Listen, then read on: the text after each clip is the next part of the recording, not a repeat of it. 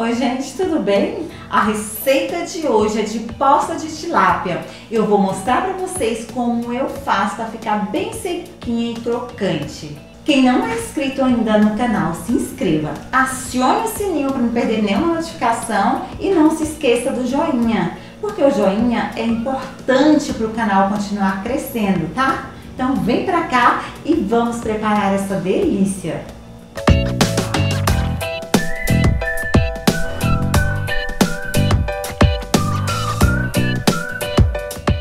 Para essa receita eu tenho aqui 1 kg de posta de tilápia, páprica picante defumada, que eu amo, 4 dentes de alho, limão, pimenta do reino e sal.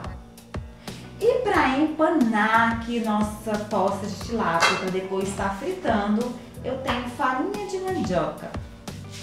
Isso mesmo, farinha de mandioca é um segredinho dessa receita. A minha avó fazia esse peixe assim, a minha mãe faz e eu aprendi com elas e é uma delícia. O peixe fica bem sequinho e crocante. É importante também, na hora de fazer fritura, escolher um bom óleo aí para estar fazendo, tá? E depois não reutilizar esse óleo ou gordura aí que você for usar, tá bom? Então vamos aqui. Eu vou temperar aqui a posta de tilápia com alho. Vou colocar aqui, ó, tem 4 dentes de alho amassado, porque eu gosto de muito alho no peixe.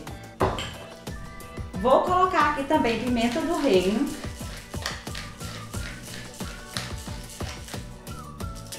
Tá bom, porque já tem a páprica aqui, ela é um pouco picante. Vou colocar agora uma colher de chá aqui, ó, bem cheia de páprica picante defumada aqui.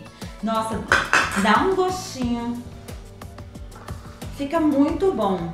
Dá um gostinho assim todo especial. E vou acrescentar também sal.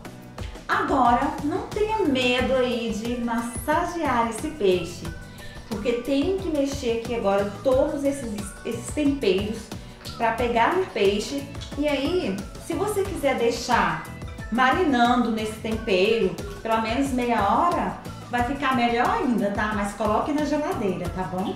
Agora, eu vou colocar aqui também umas raspinhas de limão e vou colocar aqui também a metade do suco de limão, tá?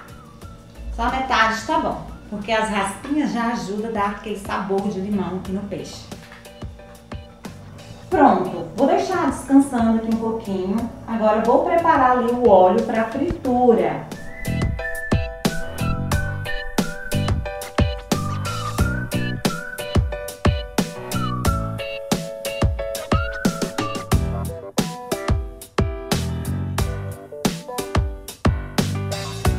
É importante colocar o peixe em papel toalha para absorver um pouco da gordura, tá?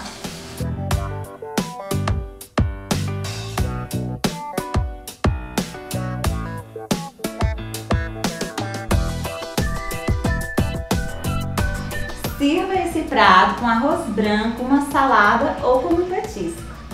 Espero que vocês tenham gostado aqui da receita, das dicas.